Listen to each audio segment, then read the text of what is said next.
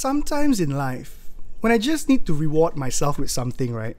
I'll stuff my face with either a slice of cake or like a cookie, and I'm immediately brought to a land of sugar high, right? Now, imagine if I was someone running a baking business. I tell you, diabetes would be my middle name. And when you cut my veins, confirm chocolate fudge will come out. So let's talk to someone who is actually running a baking business. Let's see if, like me, she'll end up eating all the cakes herself. So welcome to another episode of Find the Real, where I believe everyone has a story. It doesn't matter if you're a policeman, it doesn't matter what your career is, what you do for a living. Everyone has an interesting story, and my role is to find those interesting stories for you, for your entertainment value, as well as for us to get some learning so that, we can hopefully better our lives. And today we have Sabrina from Brina Bakes. How's it going?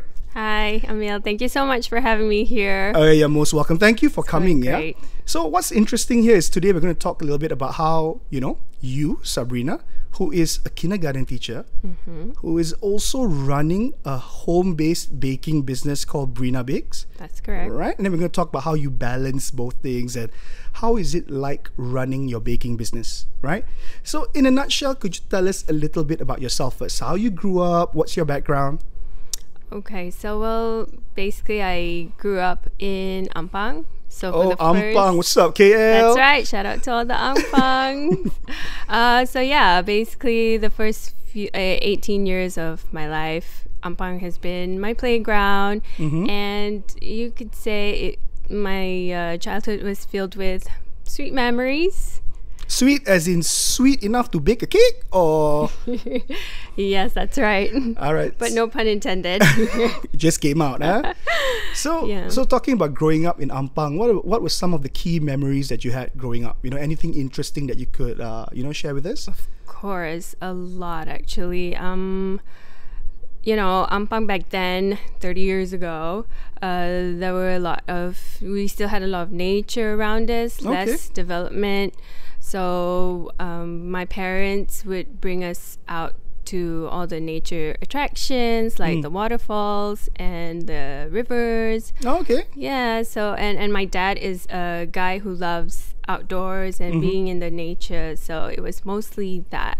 Okay, so do you still enjoy like nature stuff right now? Oh, of course I do. Okay. Sometimes pre-MCO, me and my friends and husband would go out for camping over the weekend. When you say camping, you mean the real camping or the fake glamping? What are you talking about? The real deal. Okay, legit lah. Yeah, like with tents and all. We'll build up our tents. Okay. Yeah, but of course we'll find spots that are, proper and a little bit clean. The toilet has to be there.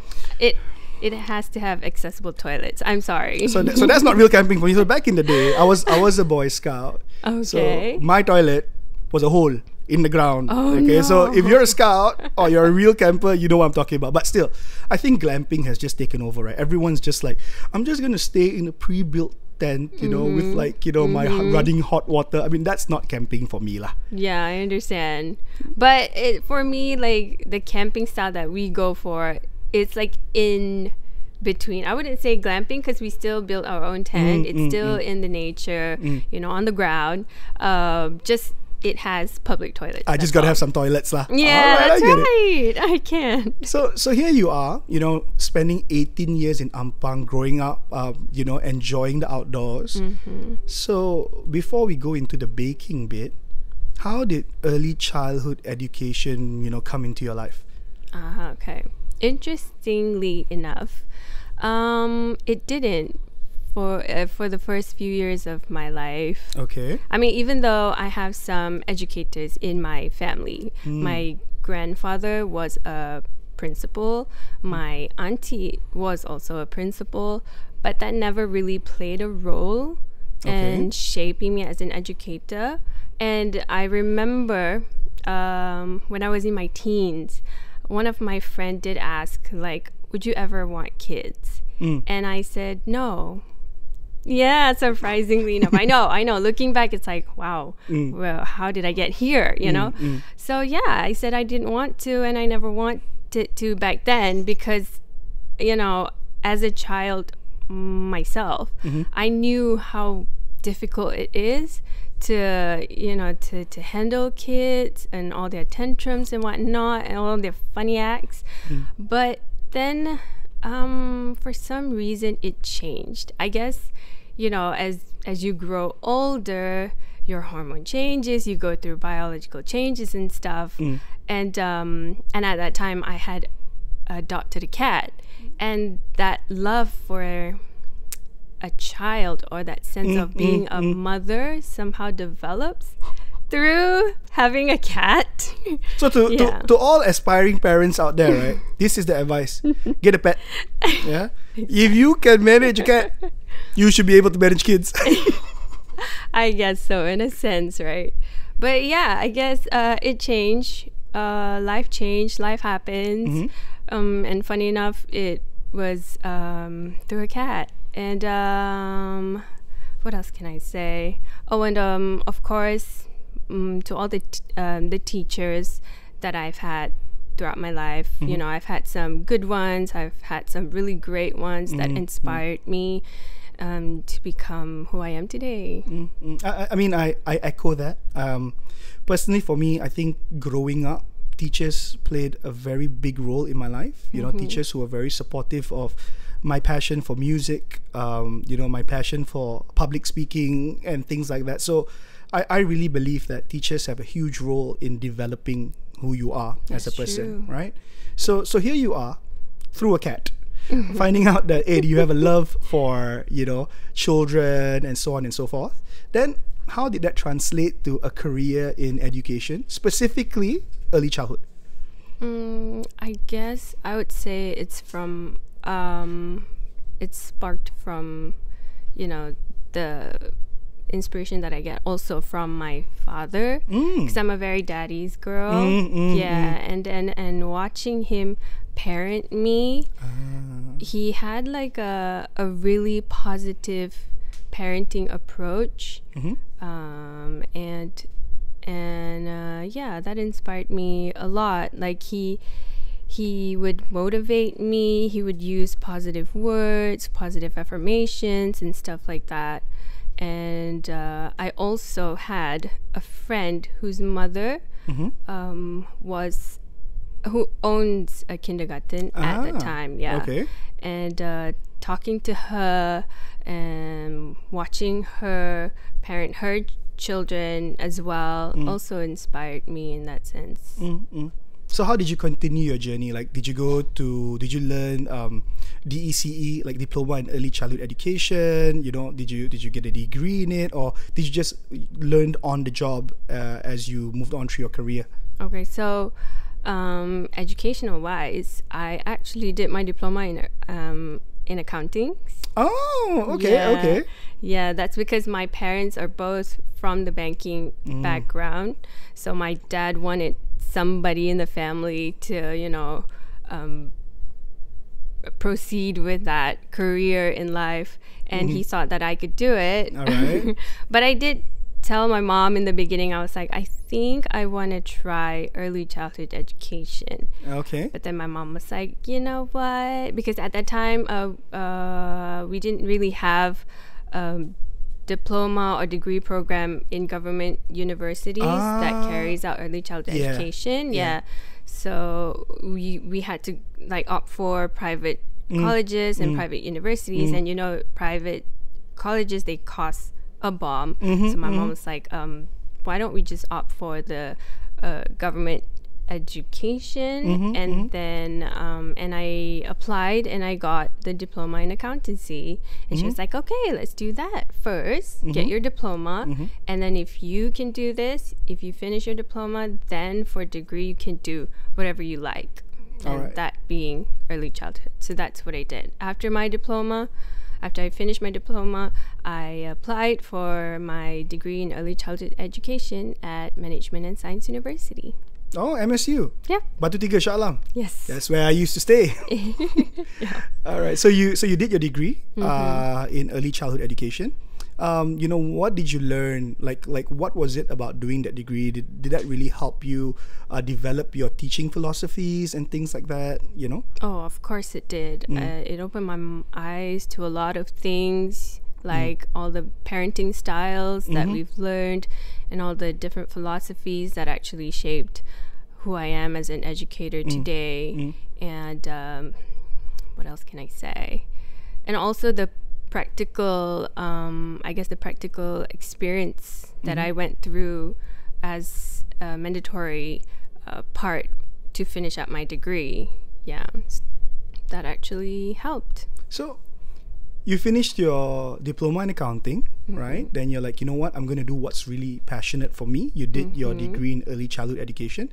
So how did you end up, how did you start your career? Like, did you then, go through different schools? Did you go to you mentioned your friends' parents who had a kindergarten. So how did your career trajectory start from there? My first job was actually with Sparkles Montessori. Oh, I know Sparkles. Yeah, in Bukit Damansara. And that branch was owned by my husband's friend. Ah. Yeah, so it's like a mutual thing. And they needed teachers. So that was right after... No, wait. Actually, I was doing my practicum at that time. Yeah. In Sparkles? No, I was still doing I was waiting for my second practicum. So we have 2 practicums during our degree. So I was waiting for my second one. And then one day I got a call from the friend. And he said that his cousin needed help with looking for educators. And then he thought of me. And that's how it went. All right. So any memories, like the moment you got into that first job, right? So now you're moving away from practically learning, right? To real life being a teacher. Like any memories that stand out to you in those early days as an educator? I would say it's the first time ever being in a classroom handling all 20 children. Yeah. Sorry. And not knowing, because practicum and also real life is so much different, because what you've learned during your degree or diploma, it's all theoretical, it's all in theory, and then when you get into the real life, applying that theory is so different, because then you have different situations going on, because you have 20 children in a classroom. One child could be, listening to you attentively, and the 5 other children at the back are busy playing and stuff, so you have a lot of things going on at the same time. So you're like, okay, what do I do now? With the amount of experience that I have, it's a bit hectic in the beginning, of course, but as I move on and transition, it gets easier and better and more organized, I would say. Yeah. So you learn that through the job, through experience, right? Yes. Organizing yourself and knowing how to manage these kids. Yes, that's right. So when did you move to where you're currently working, the children's house? It's actually... So I was in Sparkles for only a month. And then right after that, I continued with my second practicum. And I finished up my degree. And then right after I graduated, a friend of mine actually recommended me to work there, because she was also working there at that time. So I was like, okay, I've heard a lot of good things about the children's house, it being a very, premium preschool and stuff. Yeah, premium. That's for sure. Yes. And so I thought, where else better to start, right? My journeys. And so I applied and I got it. And I've been there ever since. Yeah, so how many years have you been in the children's house though? Nearly 5 years now. All right. So in the 5 years that you've been there, any key memories or interesting things that has happened, that you would like to share? A lot, actually. The fact that the children there are totally different. The group of children there, they're much more mature, I would say.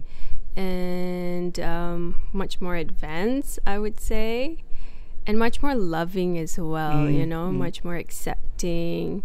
And to compare from my previous job, the job scope is more, you've got more things to do, and the most important thing that has that the children's house has taught me is the safety and health of the children is our number one priority, and that's what I love about it. Yeah. So here's an interesting thing. So my wife, who happens to be in the children's house, she's been there for 15 years.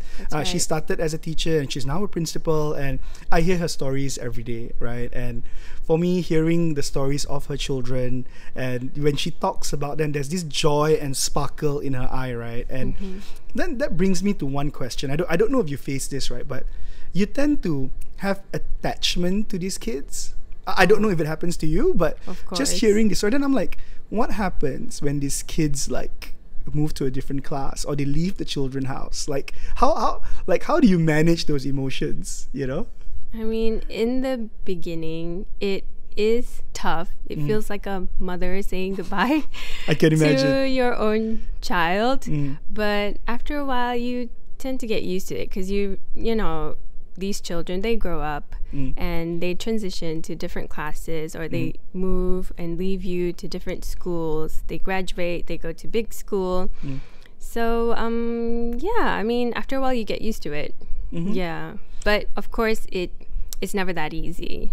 I still do feel sad when they leave. Yeah, I mean, I've heard the stories. I mean, there are a lot of names in the 15 years I've been with my wife. Like, there are names that just stand up based on their stories, and the fact that we still talk about them, right? Aww. So I do see that attachment.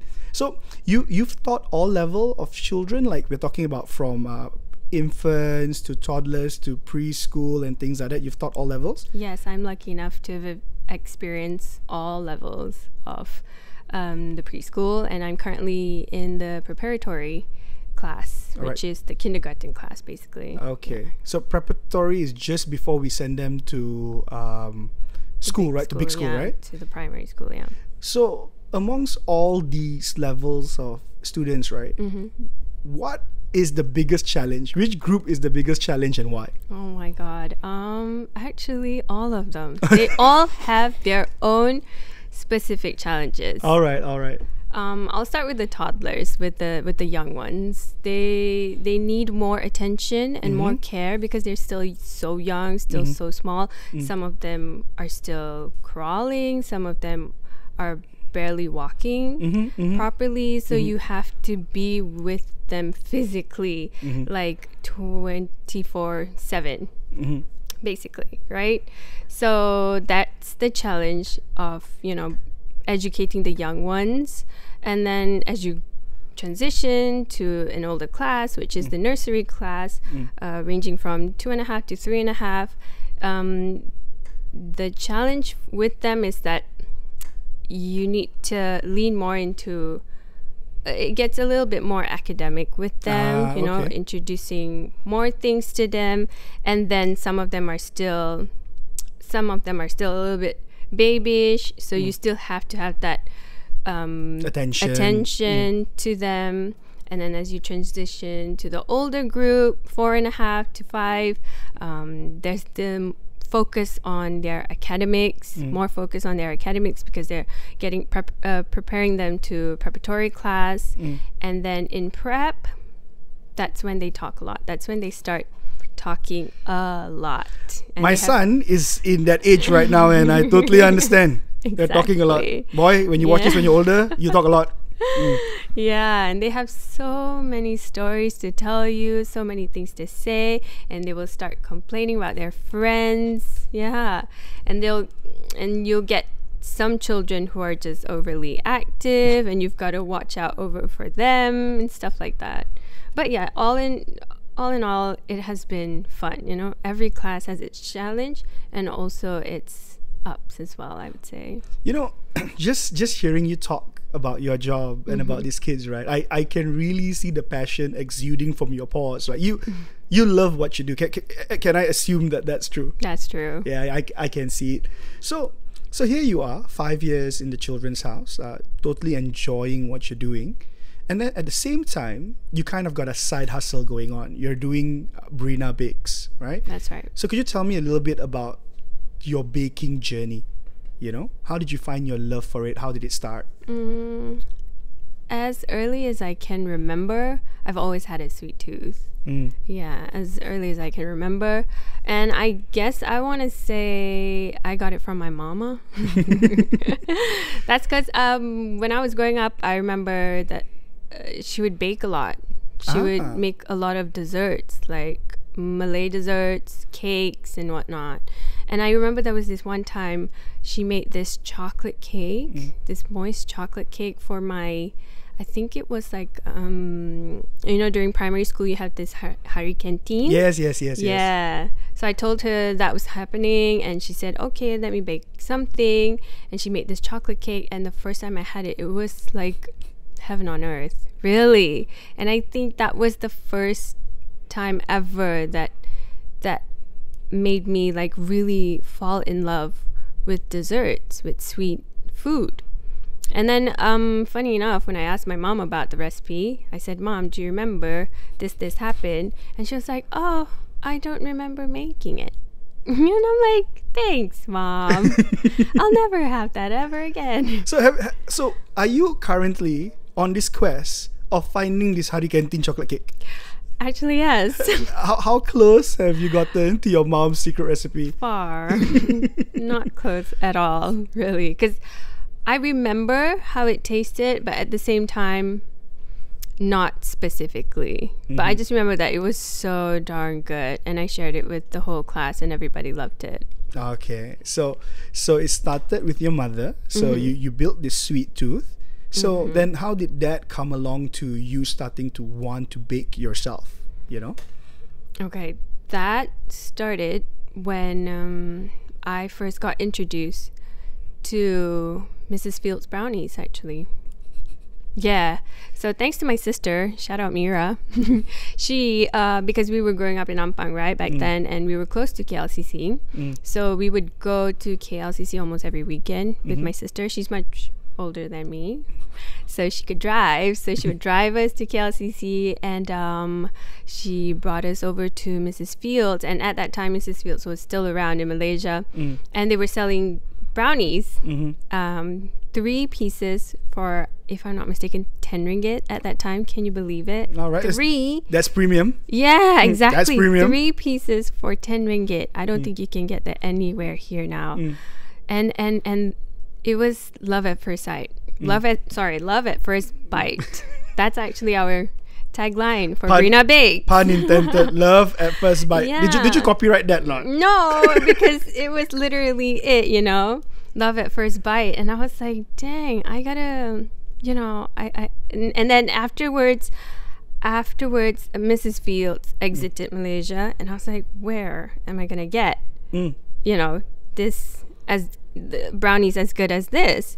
And that's when I started you know, venturing and looking into brownie recipes to basically fill my cravings for Mrs. Fields brownies.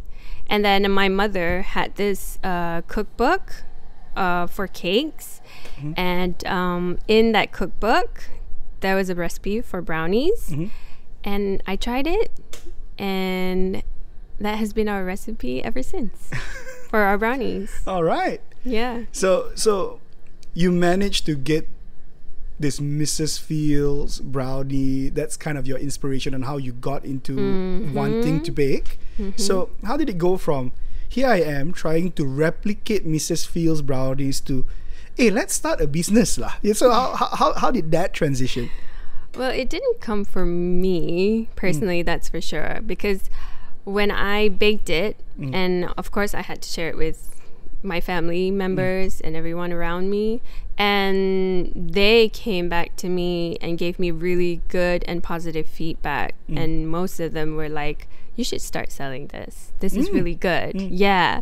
So basically, that's how it is. I didn't want to in the beginning. I was like, can I just bake this for free? Like, I love it. I love it because, you know, I love it. And I want to share that love with everyone because I love, you know, when you cook or when you bake and you share it with people and they give such good feedback that just fills you up. Yep. So I was like, that's enough for me. You know, I don't need money. No amount of money can bring in that kind of happiness, you know. But they were like, no, you should. You can really go far with this. And I'm like, okay, sure, why not? So it was the family support, friend support, giving you this like positive feedback. And then how did you start the business? Like, you know, do you remember how you like, okay, I'm going to start to commercialize my passion? How did that start? That started with my husband, actually. Oh, okay. Yeah, my husband and his mom. They were like, yeah. So a lot of people have been telling me like you should really sell this, and like I said in the beginning, I didn't want to, but they because my husband and his family are like business minded. They're from the business background. Yeah, so they were like, try it out. And my husband helped me out with that. You know, we went on Facebook, we went on Instagram, and then word of mouth from our friends as well. And that's basically how it started. Okay. So you had the passion, you had the know-how. You know, the husband was kind of the brains of the entrepreneurial side of the business, and then you grew, right? That's right. So tell me a little bit about Brina Bakes. Like, you know, what are the products that you have on offer? What are your top sellers? You know, what makes you Brina Bakes, you know? Okay, well, Brina Bakes is a home-based bakery. And, well, from all the stories that you've heard, it inspired from, you know, my childhood. And our current top seller is, I would say, is our brownie. It's your brownie. Till this very day, it's our brownie. Yeah, that's right. And I'm very proud of it. And we do try to venture into other desserts as well, and that has been going great. You know, like our red velvet cakes, our carrot cakes, and also our burnt cheesecake. Okay. Yeah, I'm obsessed with that personally. Burnt cheesecake. I mean, I'm not a huge cheesecake fan, but there's one burnt cheesecake I like. Have you tried the one in Birch or not? DC Mall. No, I've not. Okay, take some time. Birch, DC Mall, to die for. Hey Birch, you can sponsor me, huh? Can, I'll put here. Okay, I'll check them out too. Okay, so the brownie is still the top seller. That's true. Now here's the question, right? How do you manage your time? I mean, here you are working one passion, you know, a kindergarten teacher, and also running this home bakery. How do you manage both parts of your life? I guess I'm able to do that because my job as an educator is basically a half-day job.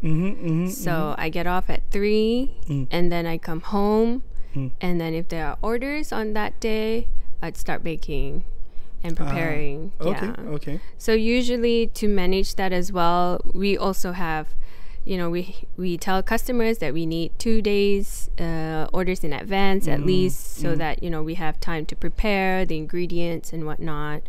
And then we also prepare our materials at hand before the day of the baking begins as well. Yeah. All right. So you have your set items for people to order, like, you know, the brownies and stuff, right? So do you do custom orders as well, or are you focusing on, you know, what are the things that you're good at? We focus on things that we're good at, but at the same time, we also take in custom orders as well, of course, because, you know, we want to please our customers and yeah. So being a home baker, let's talk about in terms of how you market yourself. You mentioned that you're a lot on Facebook and Instagram. You know, how successful have these things been in terms of driving your business?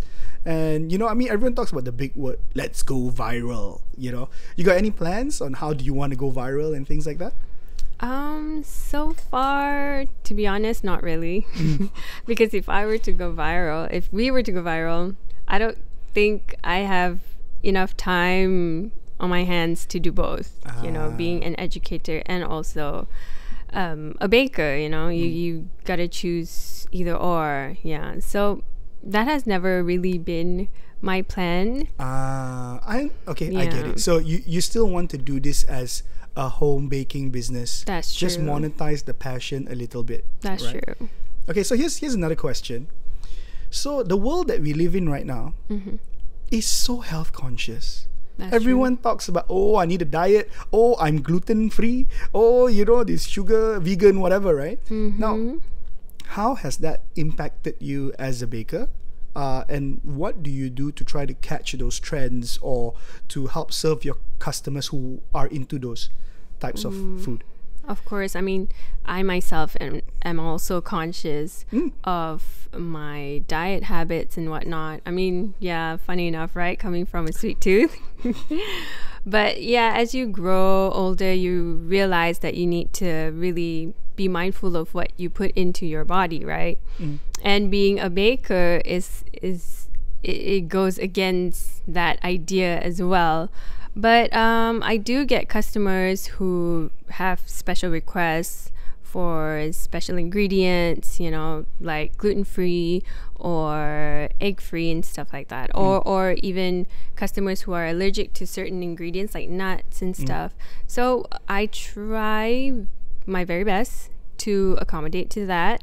We still do accommodate that because we want to be as versatile as we can, you know. We don't want to be just that typical baker that does the, you know, the normal sugar high baked goods. Yeah. Okay, so here's the thing, right? I'm a foodie. As you can see from my size, right? It's not easy to maintain this size, I tell you, huh?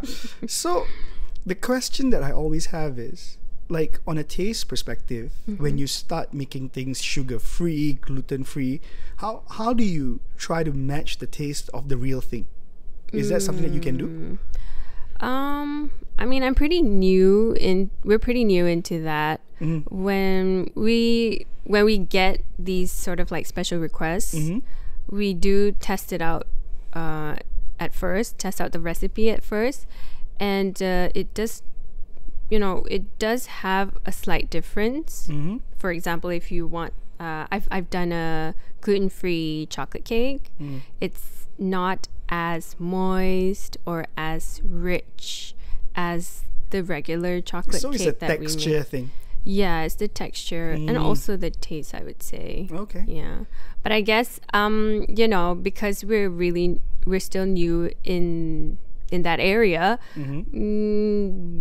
we're still experimenting. We're still looking for more recipes that can actually match to the real and regular cake. Yeah. Seeing that you're doing a few of these custom orders, right?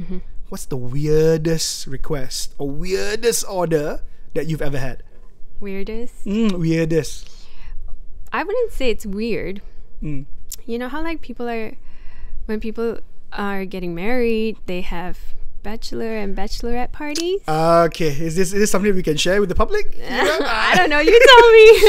Oh, yeah. So I understand now. So to Yes. put it specific, in a nice way, it would be phallic shaped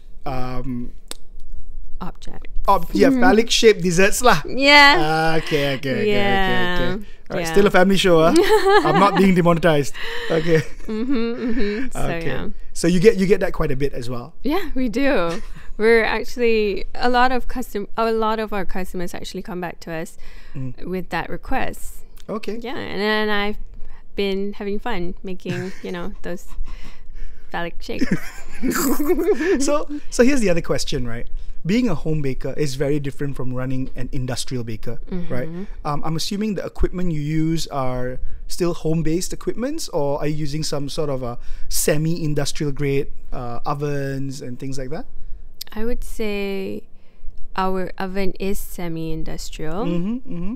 And we have our mixers, standard mixers that you can find in a home as well.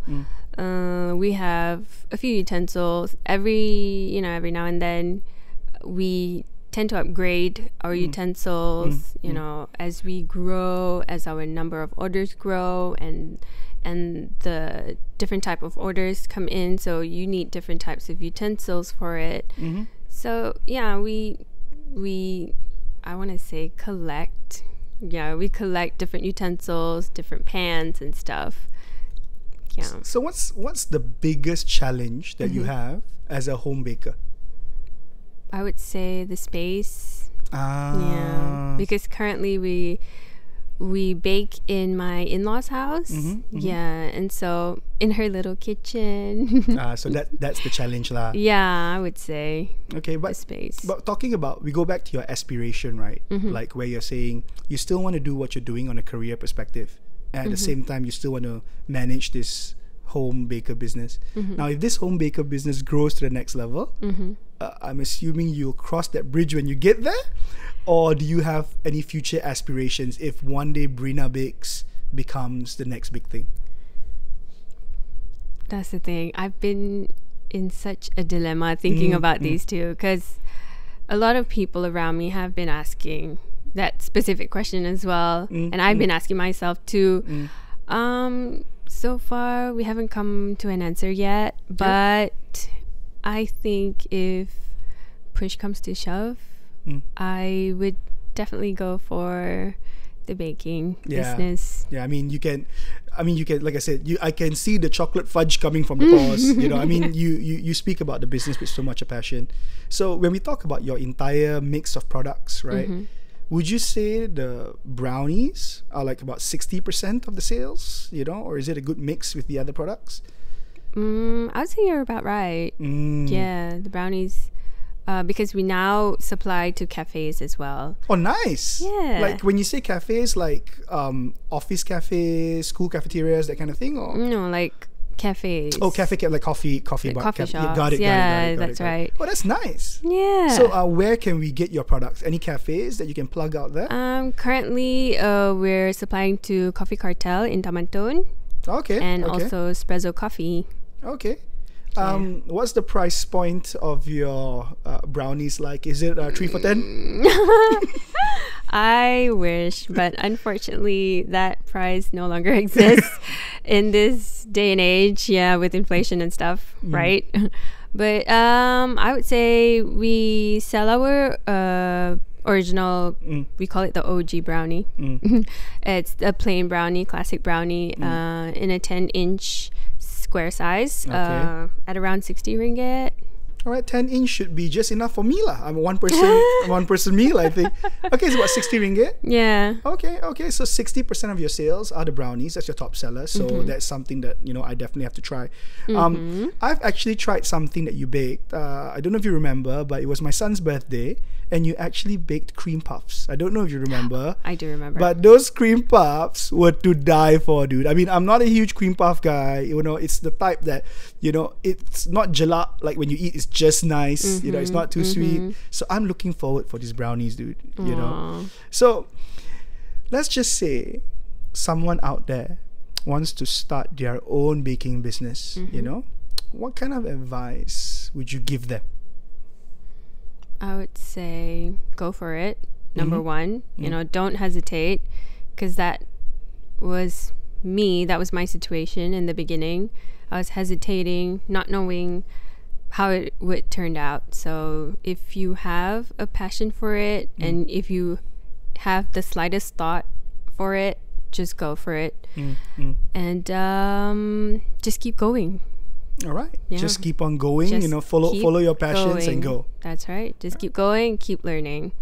I'm actually a self-taught baker. All right. Yeah, so you can learn anything, you know. If you're passionate enough, you can just be whatever you want. So when you say you're self-taught, was it like YouTube? Was it your mom? Or what were the influences that, you know, helped you learn the skills that you needed to be a baker? A bit of everything. A bit of everything and everywhere.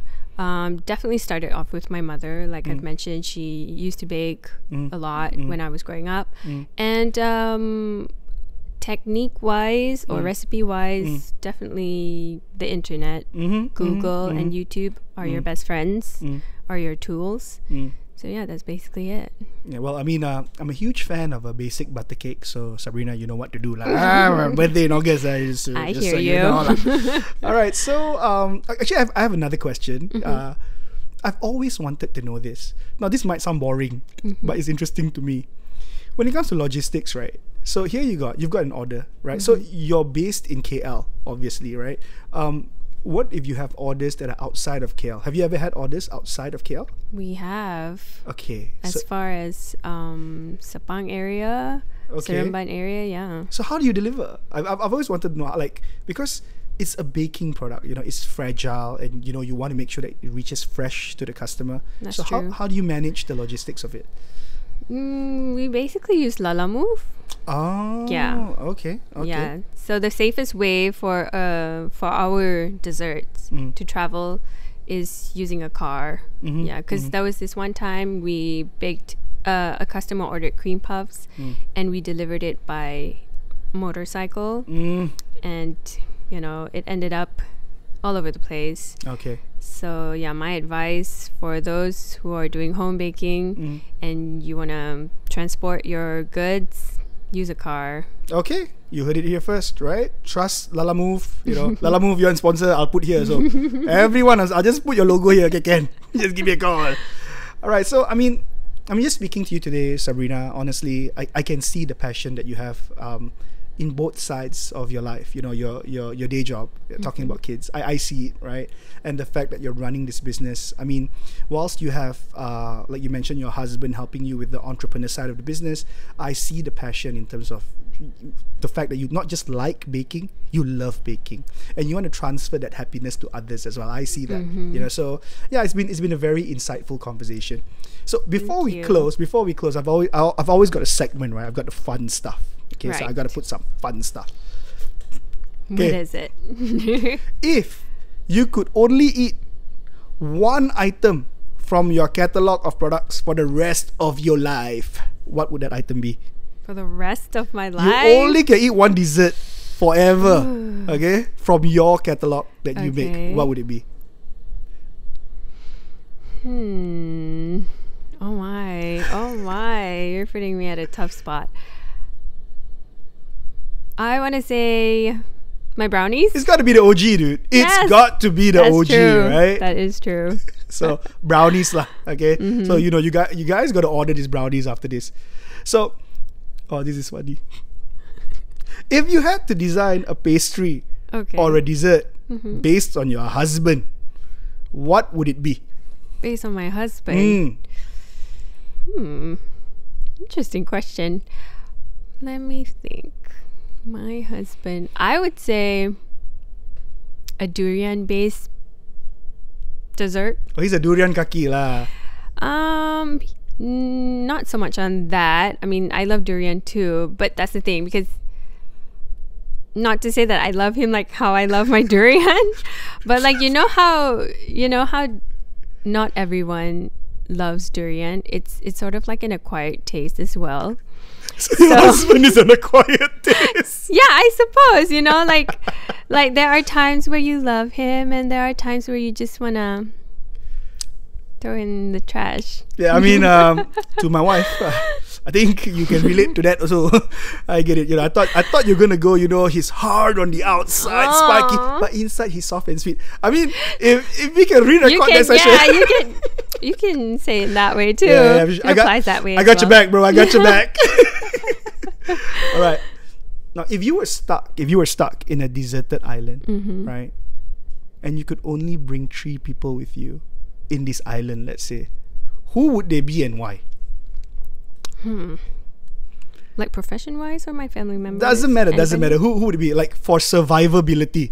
Okay, here you are in this island. You need to survive, and only 3 people you can have with you. Who would they be? My husband, of course. Aww, you guys. A doctor, I guess, to keep me healthy. Makes sense. And a baker to make sure that I have my sweets all the time. Aren't you the baker? Well, you know, you're on an island. You don't have all the recipes in your mind, and there's no internet connection. So you know, I've asked this question to a few guests lah.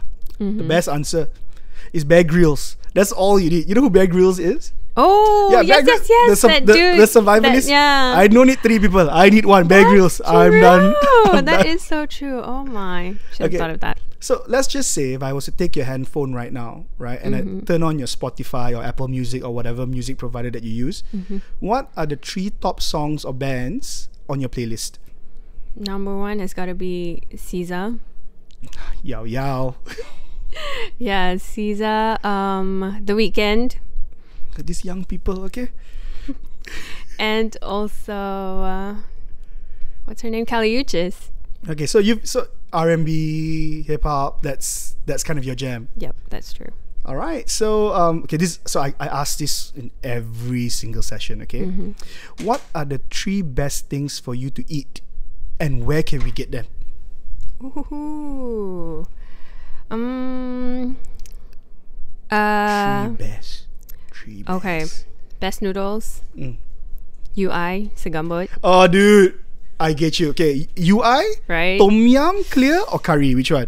Curry for sure. Tom Oh yum my for god, I life. could drink Tom that yum for curry life. Dude. for days. Okay, these UI noodles, again, I'm significantly older than you.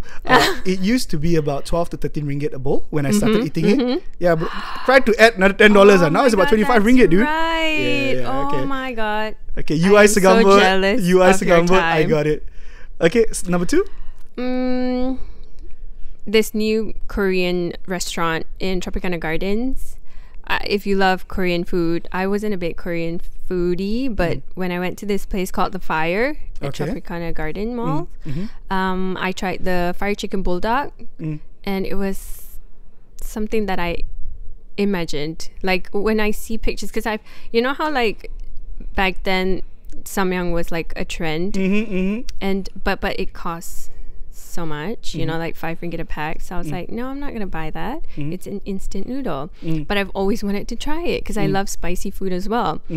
And when I finally get to try this bulldog noodle, I fell in love with it instantly because it's everything that I've ever imagined. I was like, oh, it's tasty. All right. Yeah. So this fire chicken Fire bulldog. chicken bulldog. I guess that's how you pronounce it. Okay. I'm sorry if I'm pronouncing it wrong. And number 3? And number 3 would be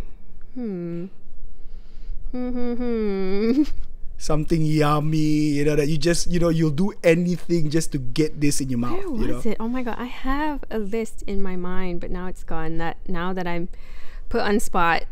Where is it be? Don't tell me it's another noodle. Is it another noodle? No, it's not. It's not really a noodle. It's sukiya. It's Japanese. Yeah, I guess it's Japanese. Oh, it's like the shabu shabu action. Yeah, shabu shabu. Yeah, that's right. Okay. I'm a huge hot pot guy. I That's mean, right. Steamboat is the best, and the OG of Steamboats is Johnny's. I mean, if you guys know Johnny's, that's OG. My husband's favorite, but I love sukiya. Sukiya's the best. Okay, honestly, you know what, Sabrina, thank you so much for making time for this Thank podcast. I think you. I learned a little bit more about you, about your business, you know, what drives you, what motivates you, and, you know, the fact that you also like UI Segambut. I mean, again, I'm open for sponsorships. I will eat 1 bowl. You give me 10% discount, also okay. And I'll join you. All right, so there you have it, guys. Here we have another episode of Find the Real, where I believe everyone has a story. Thank you for listening in. But before we sign out, Sabrina, is there any way for the listeners out there to be able to connect with you if they want to make some orders or just to, you know a little bit about you? How can they connect with you? Of course, you can always hit us up on Facebook and Instagram at Brina Bakes KL, and 10% off on your first orders. Oh, nice, dude. All right, thank you. And I'll catch you guys on the next episode. Peace. Bye.